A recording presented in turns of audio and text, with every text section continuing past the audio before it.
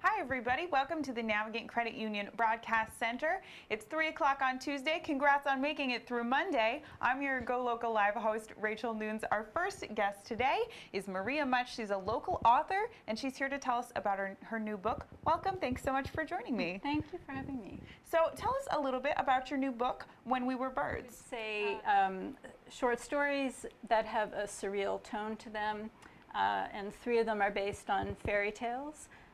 Such as Red Riding Hood, there's a Sleeping Beauty version, and the story of Bluebeard, which we were just talking about, and how dark the original tale is. So mine is a contemporary version, and definitely a little on the dark side. That's perfectly fine, and cool to dig into some lesser known stories. And were you inspired by the fairy tales themselves, or how'd you get the idea for this book?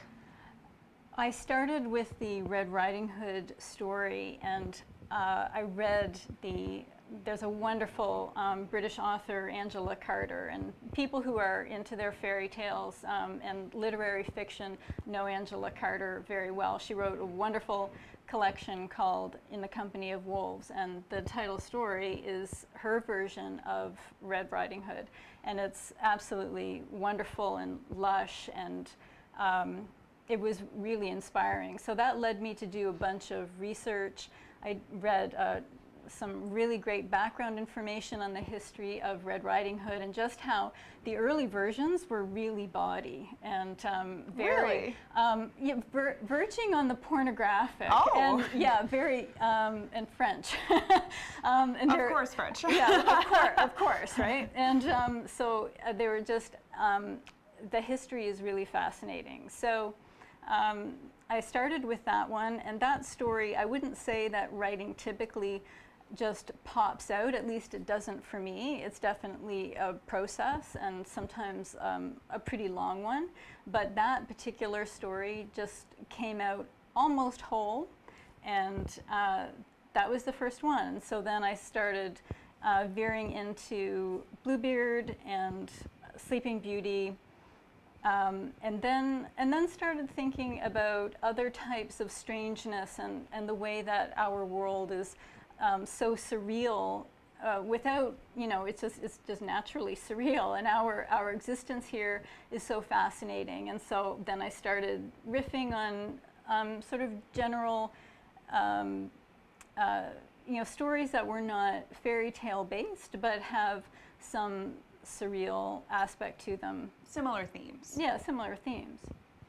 So it's interesting. It seems there's always seems to be a new retelling of these classic stories, Cinderella, Sleeping Beauty, all of these classic fairy tales we grew up with. There's always a new approach, either through the movies, or I remember when I was younger reading what was called politically correct fairy tales. That was right. I remember very that, yeah. very overblown humor point of view for it. And why do you think we keep going back to these classic ancient stories? What do you think keeps drawing us back to retell it?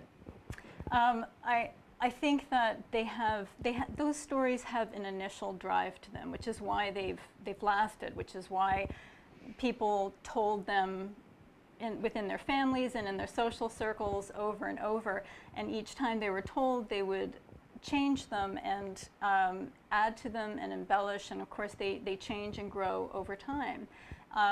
And they're extremely inviting because you can go into some very dark places in a kind of safe way. They also invite humor. They're also interesting because everyone knows the basic stories. That's true. So that's part of what's fun about changing people's expectations. So you play with the details, and there's automatically this wonderful opportunity for surprise. Absolutely, yeah, that's a great point. And so the title, When We Were Birds, does that come from, you said the first story is talking about a peregrine falcon turned into a woman. Is that where the title comes from? Birds feature throughout in some sense, or winged creatures, and from the idea of transformation. So there is a story where a winged creature is found on an ocean shore who's believed to be a famous musician. For people who are interested in classical music, it's a riff on Glenn Gould. So he's discovered, or someone who they think is Glenn Gould, with a set of wings. And he's held captive by villagers, and they sort of exploit his fame and try to figure out who he really is. So that's one. There is a story where a baby grows a feather from her neck, and that's actually based on a true incident. There was a baby just a few years ago, I think in Kansas City, if I remember correctly, who sprouted a feather from her neck. Oh, wow. And her bewildered parents took her to the pediatrician, and the pediatrician determined that probably the baby had swallowed a feather, and the feather got stuck and emerged through her neck, kind of like a piece of shrapnel, I guess. That's fascinating. I loved that story. I thought that was so absolutely intriguing, and so, it would have all kinds of different connotations depending on your belief system, absolutely, where you live, etc. So I took that as a launch point for one of the stories, although my version has nothing to do with the actual people that happened to. Yeah. Great. And so tell us, where can we get this fabulous beach read? You can. It's published by Simon & Schuster Canada. You can get it anywhere down here in the U.S. from your favorite bookseller. But if you are shopping local, and I hope you are, Wakefield Books in Wakefield has signed copies. Great, and it's always great to support local businesses, and who doesn't want a signed copy of their favorite summer book? So tell us a little bit about some of your past works. So this is my first book of fiction, but it's actually my second book. My first one is Know the Night, and it's a memoir, and it focuses on my son, my older son, who has Down syndrome and autism, and went through a period of staying awake at night. It was about a 2-year period where we didn't sleep very much at all. Oh, wow. And our world, speaking of the surreal, became very surreal because of that. But that book, I brought into the story to sort of expand on his story. The Antarctic explorer Admiral Richard Byrd, who was down in Antarctica in the 1930s. And there was a wonderful book that he wrote called Alone, based on his experience of being in the Antarctic and barely surviving. And I had read that during that period that I was awake with my son, and I just loved it. And it was a book that really made me feel less alone, and so I incorporated his story into the story of my son.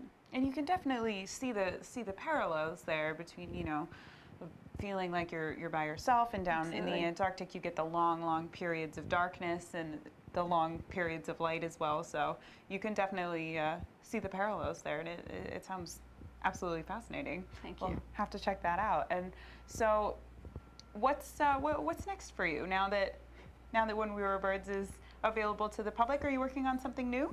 I am. I'm working on a novel. Wonderful. So there's a joke among people who know me that I'm just going to do one of everything. One book of poetry. There you go. Recipe book. Right. Exactly. Textbook. Hey, you just gave me an idea. Yeah. Okay. Yeah. All right. Well, stay tuned. Maybe there'll be a recipe book down the line a little bit. So, do you know what the novel is going to be about yet? Or? Oh yes. Actually, the central story in the novel began as one of the stories in When We Were Birds. It's not there anymore. I took it out once you'll hear a lot of people say this who write novels, that often they begin as short stories, and then it just grows and grows, and you realize that the thing that you have is not a short story at all, but something much bigger and more complex. It needs more room. So yes, it started in here, but then got got taken out, and so now it's got its own space.